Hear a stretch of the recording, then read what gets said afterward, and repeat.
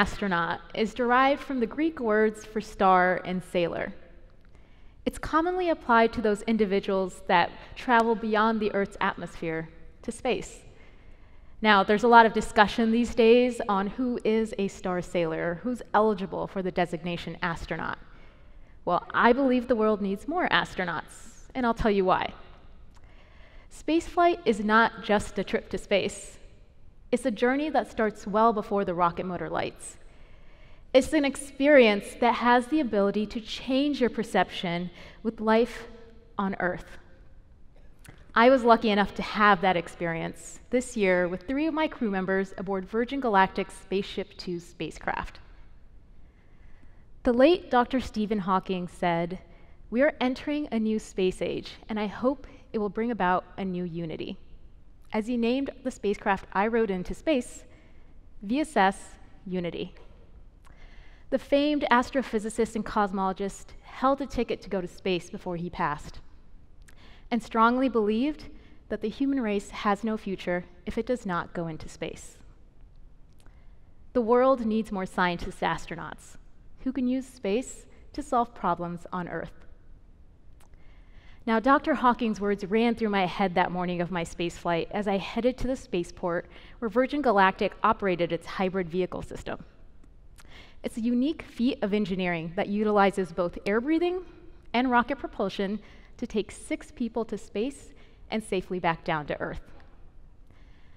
Now, I often get asked if I was nervous that day, and I wasn't nervous. I was filled with a sense of anticipation and excitement as I entered the vehicle and took my seat. And that anticipation and excitement just continued to build. And by the way, unlike a commercial airline seat, in our vehicle, every seat is a window seat. So we began to taxi and then started to accelerate down the runway, and we passed the hangar where my friends and family cheered. I remember waving to them, even though they couldn't see me. And with takeoff, we were on our way to 45,000 feet. During the climb, I talked with my crewmates, and we started working on our flight tasks. We were there to do a job. We were evaluating our cabin and the experience for our future astronauts. Now, while I was mentally going through what I had to do in space, I still took some time to reflect. How did I get here? And how did we get here? There have been 598 people that have gone to space. 598. In the existence of our humanity, only 598 people have seen the Earth from space. And of those, 72 were women, 16 African American, 13 Hispanic, 4 were Indian. And one of those Indians was me.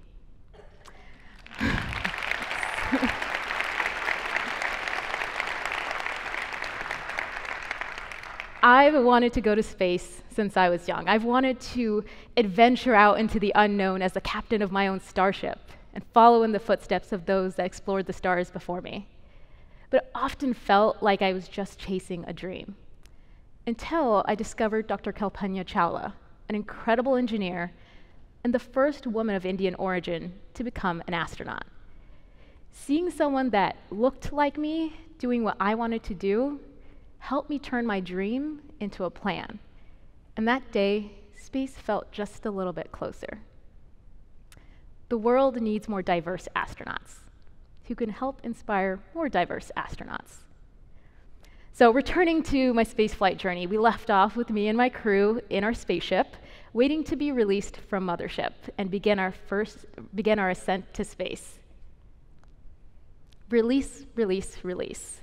As the rocket motor burned, I saw the sky turn from blue to purple to black. I was pushed into my seat as the roar of the rocket motor took over my thoughts.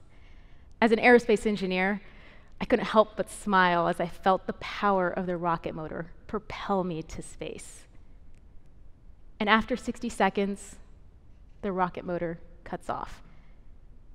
And then silence. And this incredible view of our planet.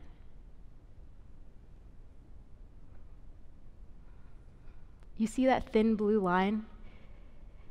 Many astronauts have experienced the overview effect, that cognitive shift in awareness when they see that thin blue line of our atmosphere and how fragile our planet really is.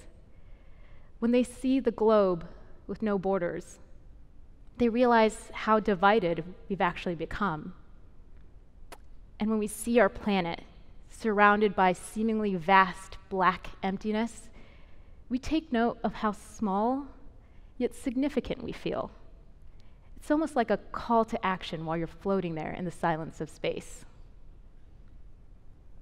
The world needs more humanitarian astronauts with the power to unite for a cause bigger than themselves. So as I glided back down to Earth, I couldn't help but think, who's going to be sitting in the seat after me? I don't know, it could be anyone. And then it hit me. It could be anyone, and that's incredible. Virgin Galactic isn't the only company sending people to space. Shortly after my flight, Blue Origin sent 4 people to space, including the youngest and the oldest astronaut at the time, the latter being Wallie Funk. For those of you who don't know who Wallie Funk is, Wallie is 82, and Wallie is a trailblazer that was selected as part of the Mercury 13 program in 1959, a group of women that underwent the same physiological and psychological tests as the NASA astronauts, and they passed. But none of them went to space because at the time, women were not allowed to be NASA astronauts. But on this day, Wallie achieved her spaceflight journey and became an astronaut.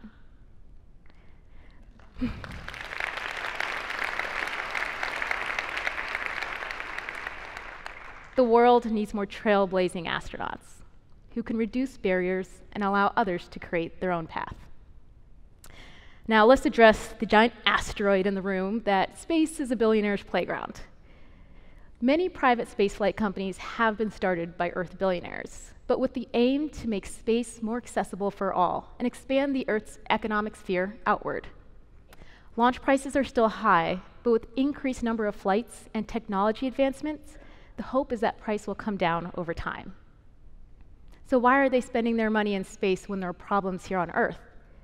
Well, spaceflight could help address those problems here on Earth and make progress in new ways and from different perspectives. And progress creates opportunities. Spaceflight has and can open the door to new science, research, technology advancements, and even help our education and outreach initiatives.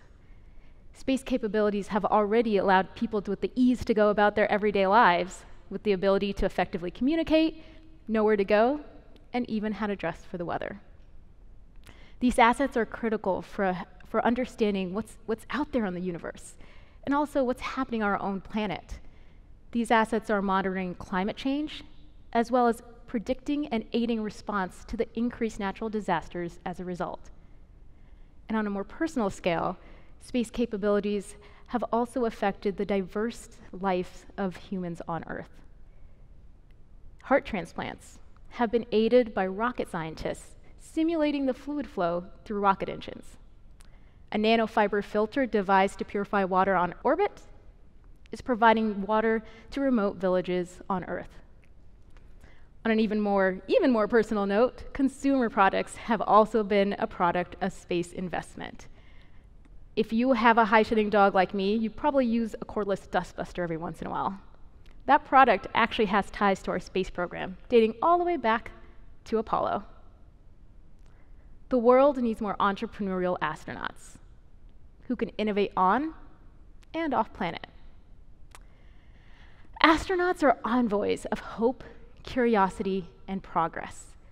The more that have the opportunity to have that experience and return to their diverse communities, the bigger impact they'll have on our next generation of dreamers and the care for our home planet and the people that inhabit it. Spaceflight is not just for pilots and engineers anymore. It's for writers, communicators, artists, politicians, anybody that wants to embark on the journey. And perhaps those future astronauts' call to action may just happen when they're in space, looking down on our planet in all of its brilliance and all of its vulnerability. Space is for everyone, and the world needs more astronauts. Thank you.